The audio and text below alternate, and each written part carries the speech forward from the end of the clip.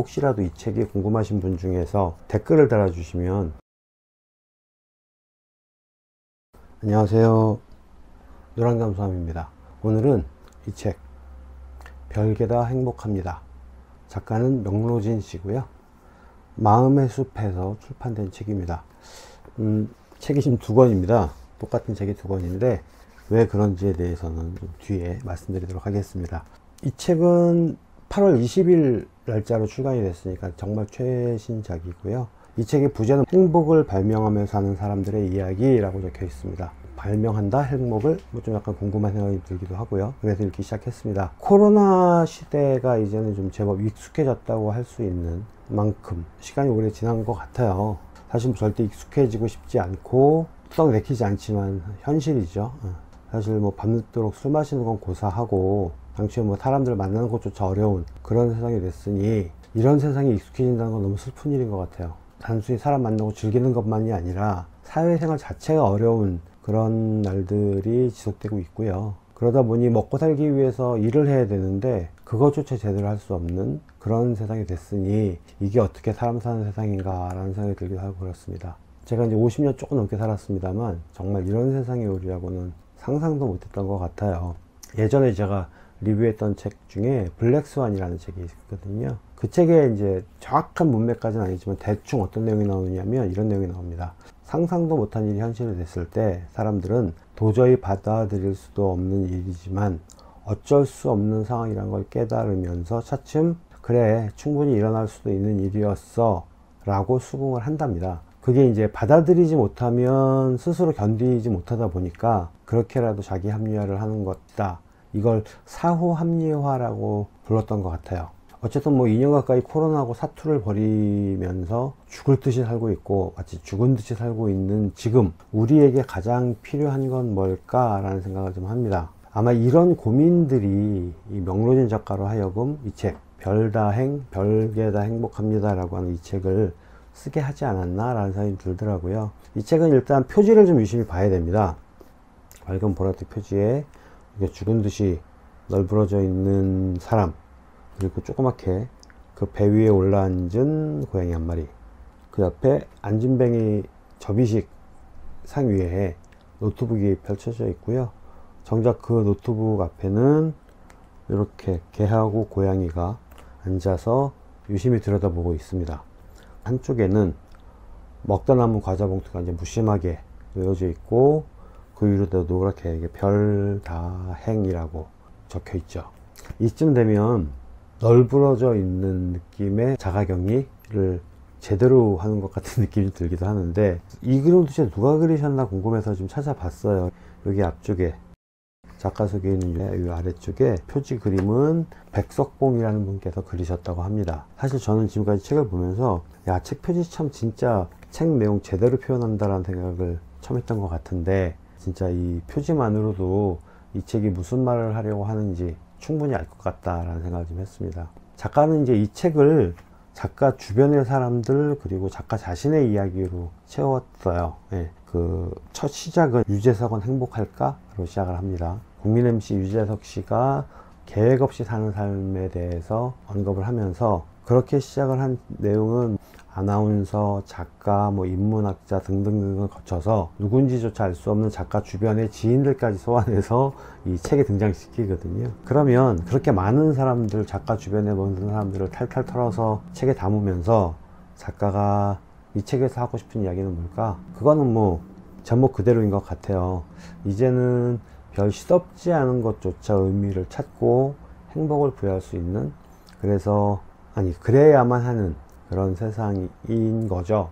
행복하게 살고 싶은가? 어떻게 하면 행복할 수 있지? 유재석 씨를 이제 행포자라고 여기서 표현을 하는데 행복을 포기한 사람, 뭐 수학을 포기한 사람 수포자라고 하듯이 행포자라고 졸지에 유재석 씨를 변신시키면서 작가가 하는 말은 행복해지고 싶은 마음을 포기해라. 행복을 포기해라. 그러면 행복해질 수 있다. 라는 말로 행복에 대한 이야기를 합니다. 책 내용 중에 제가 좀 격하게 공감한 문장을 좀 소개를 좀 하겠습니다. 71페이지에 나오는 문장인데요. 사실 우리의 삶은 행복의 방점이 찍혀 있지 않을지도 모른다. 모든 생명이 그렇듯 인간 역시 생존이 목적일 뿐 행복은 옵션이 아닐까? 행복해야 한다라는 말을 너무 강조할 필요는 없는 것이다. 아무 일도 일어나지 않는 것이 행복일 수 있다. 사실 뭐 생각해보면 우리가 행복이라는 단어가 무슨 마법을 갖고 있는 것처럼 막 호들갑을 떨죠. 불행한 사람도 죽고 어차피 행복한 사람도 결국엔 죽습니다. 물론 기왕이면 불행한 삶보다는 행복한 삶이 낫겠죠. 100만 배쯤 더 나을 수도 있겠죠. 하지만 삶이라고 하는 단어 그 어디에도 행복이라고 하는 것은 그림자도 보이지 않거든요. 즉 산다는 것 자체는 행복이나 불행과는 전혀 관계가 없다고 봐집니다. 다만 살아가는 주체인 나 자신이 행복하다는 감정을 느낄 수 있다면 그것으로 됐다는 말이겠죠. 남들의 눈이라던가 시선을 의식하지 않고 오롯이 나 혼자 스스로 행복하다고 느낄 수 있으면 그것으로 충분하다라고 하는 의미가 되겠죠. 실제로 각 국가별 국민들 행복지수를 조사한 것들 이렇게 보면 선진국이라고 말하는 나라들보다는 오히려 빈민국이라고 분류되는 나라의 국민들이 행복지수가 더 높게 나오는 경우들이 많죠. 행복은 만족감에서 나오는데 선진국이라고 말하는 나라는 오히려 개개인 간의 경쟁이 너무 심하기 때문에 남의 눈을 너무 의식해야 되기 때문에 자기 자신에게 만족하지 못하는 그런 것들이 더 크지 않을까 하는 생각이 들기도 하고요. 또 행복은 만족감에서 나온다고 보아지고요. 어떤 특정한 감정이 스스로에게 어떤 포만감을 준다면 거기에서 이제 행복함이 나오겠죠. 그렇다고 한다면 만족하지 못하는 상황에서 행복을 느낄 여유가 어디 있겠습니까? 그래서 결국에는 작고 소소한 것에서라도 만족을 느끼고 그렇게 소소한 행복을 느끼며 살아가면 되는 거 아닐까? 라고 이 작가는 이야기를 하고 있고 저 역시 그런 작가의 이야기에 상당 부분 동조합니다. 가장 행복한 삶, 가장 성공한 삶은 과연 어떤 삶일까? 라고 하는 질문을 좀 하게 되는데 저는 예전부터 이렇게 생각을 했었습니다. 운명하는 순간, 죽는 바로 그 순간 눈 감기 직전에 미소를 지을 수 있다면 행복하게 살다 가는 건 아닐까? 설령 사는 동안 피곤하고 힘들어서 썩 만족스럽지 않았다고 하더라도 죽는 그 순간에 씩 미소 지으면서 죽을 수 있다면 기운이 없으니까 호탕하게 웃어제낄 수 없을지 모르겠습니다만 미소를 지을 수 있다면 그것만으로도 충분히 행복한 삶이 아닐까라는 생각이 듭니다. 이 책에서는 이제 그런 얘기가 나오는데 오늘 행복하다고 느끼면 자고이라도 불행하다고 느낄 수도 있고 지금 불행하다면 잠시 후에 행복을 느낄 수도 있다. 적어도 태어나서 죽는 순간까지 늘상 행복하기만 한 그런 삶은 없다라고 이야기를 하고 있습니다. 그러니까 적당히 행복하고 적당히 불행하고 그렇게 살아갈 수 있다면 그것이 어쩌면 가장 좋은 삶이 아닐까라는 생각이 좀 들기도 합니다. 제가 이 책을 2권을 갖고 있다고 이제 보여드렸는데 이 2권을 갖게 된 이야기도 좀 해야 될 것 같아요. 한 달 전쯤인가 그랬던 것 같은데요. 명로진 작가께서 페이스북에 어떤 때 행복을 느끼는지 댓글을 알려주세요 라고 하는 글을 올리신 적이 있어요. 그래서 거기다가 제가 행복을 느끼는 부분, 요즘 들어서 행복하다고 느끼는 부분에 대해서 댓글을 달았고 그것은 이제 무심코 넘어갔거든요. 그랬다가 이제 명로진 작가께서 이 책을 출간하게 됐다. 예약 구매한 사람들한테는 이 작가의 친필 사인이 들어간 책을 배송하겠다라고 하는 안내를 보고 그렇다면 하고 이제 구입을 했죠. 그래서 구입을 한 책의 작가 친필 사인은 이런 겁니다. 이렇게 되어 있습니다. 와, 작가 친필 사인 책을 받았네. 예약 구매를 했더니 라고 생각을 했는데 주문을 하고 받기도 전에 아마 주문한 그날인가 그 다음날인가 그랬던 것 같아요. 페이스북에 메시지가 하나 들어와 있더라고요. 봤더니 이 출판사 마음의 숲에서 주소를 물어보더라고요. 그 댓글 달아주신 분들한테 책을 보내준다고. 전 그것만 보고 사실 이 책인지 몰랐어요. 왜냐면 그때 댓글로 행복을 적어주세요 라고 했던 거에 뭐 77인의 행복 그런 식으로 적혀 있었기 때문에 저는 이거하고 다른 책인 줄 알았거든요. 그랬는데 받았는데 이 책인 거예요. 네, 그래서 이 책은 또 여기에 이렇게 작가님의 친필이 들어간 책을 또 받았어요.